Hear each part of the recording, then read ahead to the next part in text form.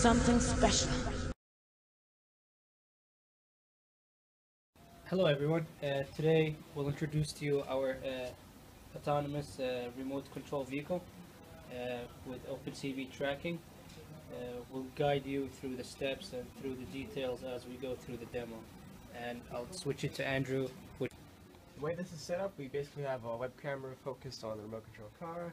Using the color red, basically, we can select that using our program that we wrote to MATLAB/C++, and select the color. And using a back projection / cam shift algorithm, we were able to track it so it knows its destination. But before we can begin anything, we need to establish the frame of reference. When you do that, what are you pressing to set the coordinates?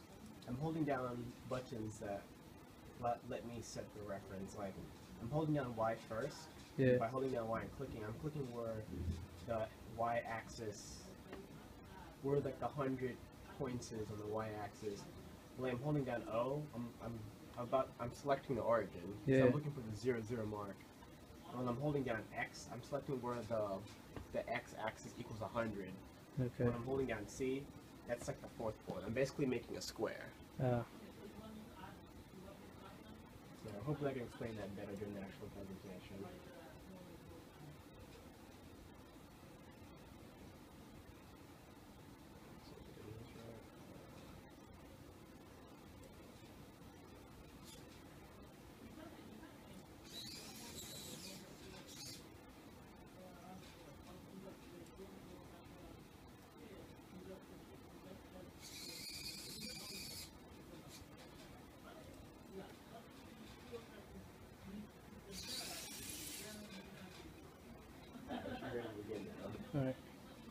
Alright, for the first location that I'm going to tell the remote control car to go to is, I guess, right next to these red tables right here. As you can see on the screen, I don't actually have a target, I'm just using the mouse, so just bear with me.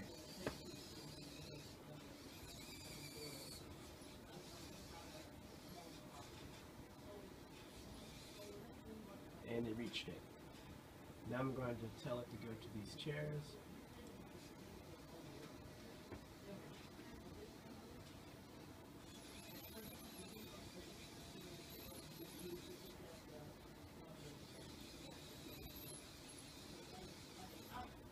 And you just made it.